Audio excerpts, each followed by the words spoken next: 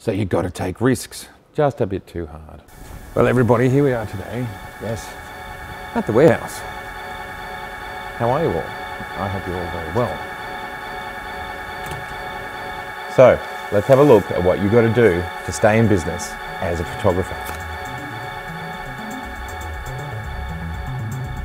It's critical when things don't necessarily go your way. You've got to work out workarounds. You can't just throw everything in the bin. It's also critical when you design your products that you design them so that they've maybe got a second life somehow. Today I wanted to talk about, as a working photographer, and with the world being very full of photography and images and all those sorts of things, how do we make sure we stay alive? How do we make sure we have multiple income streams to keep it all going? I'm just going to pop you down on the table here. When you publish stuff, see all the stuff here? They're all things I've published. Over there, that's greeting cards. Over here, this is books, journals, and so on. How do we make sure we have enough income streams that it's not just about photography, it's as in services, it's not just about selling prints, it's not just about selling cards, it's not just about selling books. How do we make sure it all keeps going? And it is by doing all of these different things. That's why I've been here for 29 years. And sometimes it's not easy. Sometimes it's quite hard to make sure that your investment works out. Today I specifically want to show you about my book, my first book, which I originally published in 2012. I self-published. It cost a lot of money to get it out. And I had this crazy idea of doing 5 different jackets. So literally same book on the inside, 5 different jackets on the outside. Here they are. 1, 2, 3, 4, 5. Now I did that for a few reasons. I thought, you know, why not? It gives a chance to for people to be excited about the one that they like. It also gave retailers an opportunity to get 1 or 2 or 3 or 4, and they'd get a few copies of each, which of course is amazing. But one problem with getting 5 different jackets, which I decided to order evenly, not knowing better, what that meant is with equal numbers, one would be more popular than another, and it would run out first, of course. But the shop still wanted it because it was popular. So in the end, I've had to reprint the covers, the jackets of the books, because they can come off, and replace them with the ones that didn't sell so well. So the white one was probably the least popular, the orange being the next least. Although I did that for a specific purpose. It was one that you couldn't buy in a shop. You could only buy it from me. So yes, of course, no one took all 5 because I wasn't selling them the 5th one. Glad I remembered that. Look, 2012 is a long time ago now. So what do? I've reprinted those covers, but it means there's some hard yakka in recovering the books that are white into the books that people like. And in this case, today, we're going to do the Pulp Fiction cover, which is the most popular cover. Pulp Fiction sold out years ago, that jacket, and I've been re-jacketing the orange and the white ones for a couple of years. In the meantime, I've produced 2 other books, different sizes and different subjects, and this book is just about to sell out. I'm going to do a 2nd edition, probably in 2019. I want to take you through that process and talk to you a little bit about these are some of the hardships of making sure your investment keeps paying off. Because if you invest in something and then you don't make a profit, well, you're not in business. So then you have to work out how to keep making it go. This investment, which was many tens of that, well, actually it was over $100,000 to create this book. It would have ruined me if it hadn't sold. So Anyway, I want to show you what I've got to go through to re-jacket these to keep them selling, so to make sure that we get 100% sales. That's what it's all about. So let's have a look at what you've got to do to stay in business as a photographer. And today, I forgot to mention, we're also doing some printing. So today I'm going to be multitasking. We're going to be using the beautiful Epson 270, as it's known in Australia, or it's just, I think, known as the 20,000. The 20,000 Shore Color printer. We're going to be using that today to print some beautiful canvases, and I'm experimenting with some new canvas, which I'm pretty excited about. We're going to turn the little beauty on. The warehouse is a bit of a mess at the moment. I hadn't planned on getting this new printer until I had moved and fully moved in. As luck should have it, the old printer ceased to function prior to me getting everything set up here, so we had to move a little bit early. That's the printer beeping, telling me it's ready. Search here. This is an order.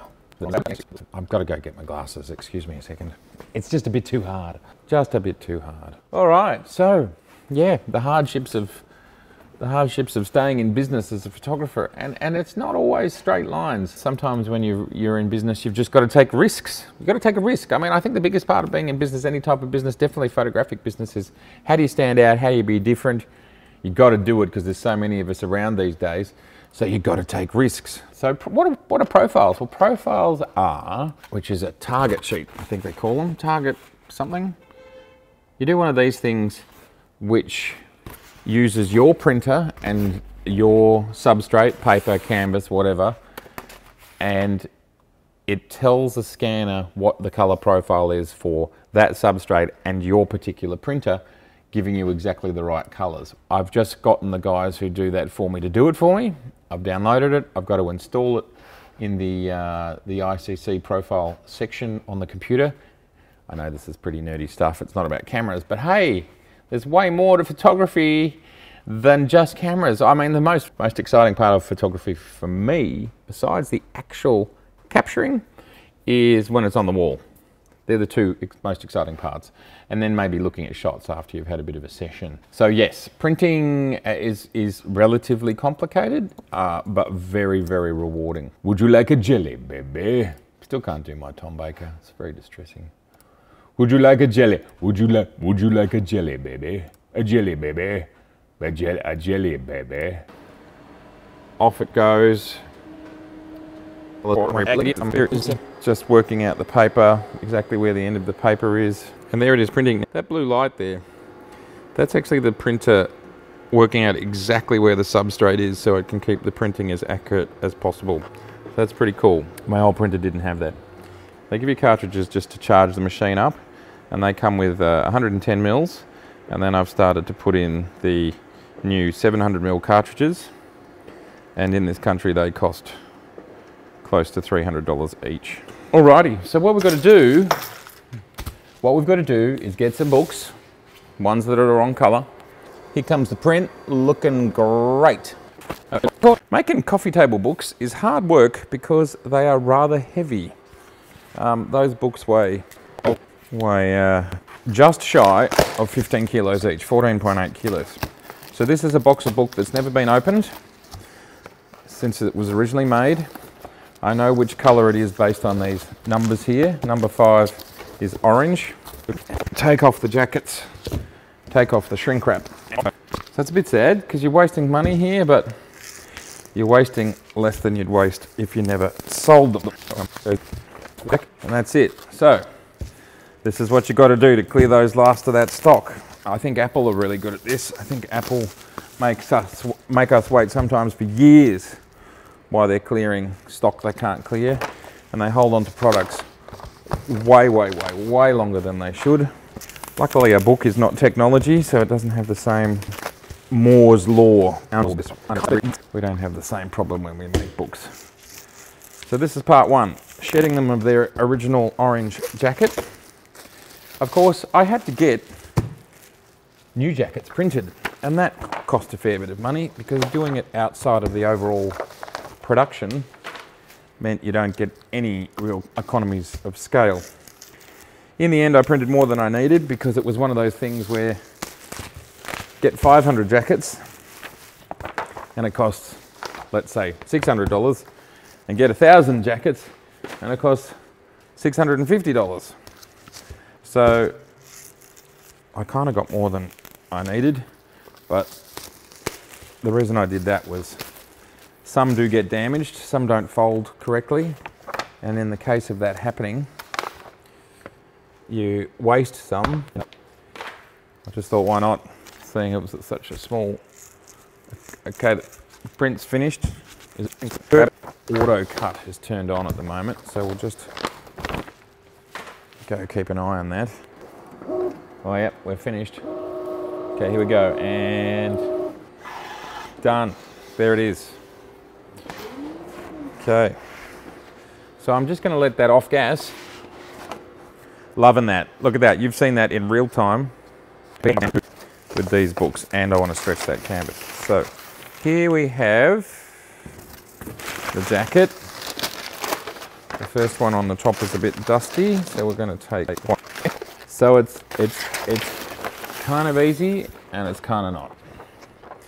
So these are pre-scored, but different companies scored them at different qualities. This is called a French fold.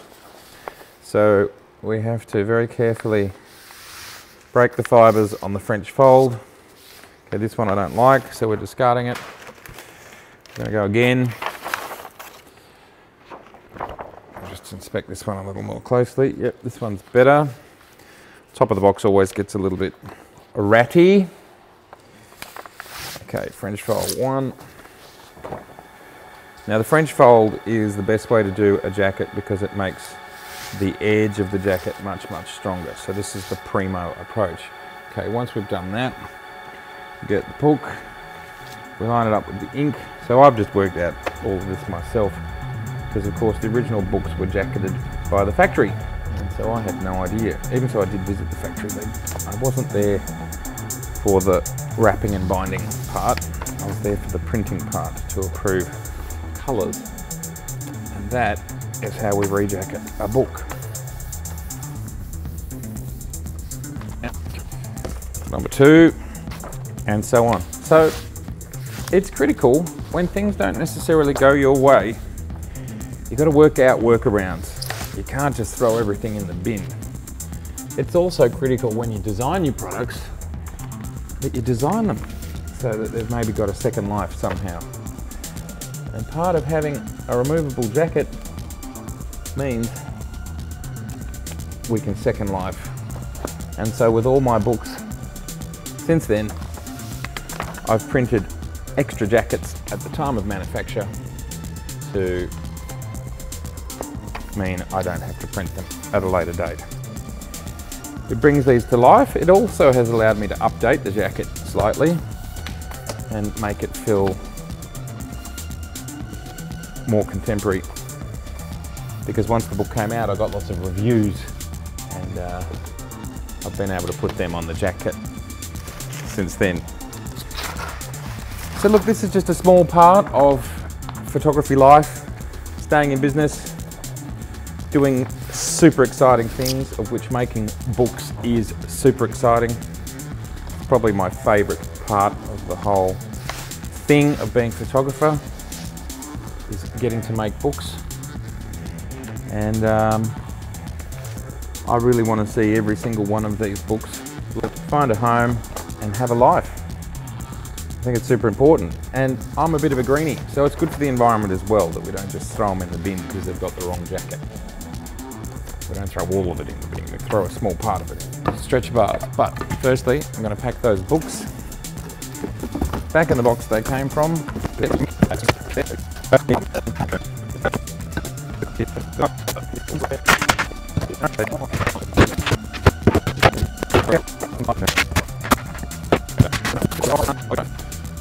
This is the one we just printed.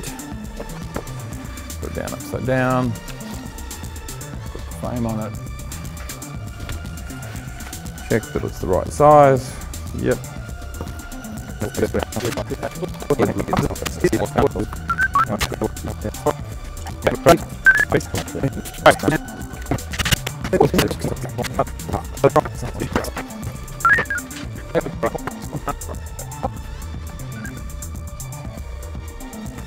So I hope this is a little insight into just some of the things, some of the little details you've got to work on in your photographic business to make sure everything keeps on rolling. Thank you so much for watching. If you haven't subscribed, please do. Please like. Please share if you think there's something worth sharing. And I'll see you in the next one.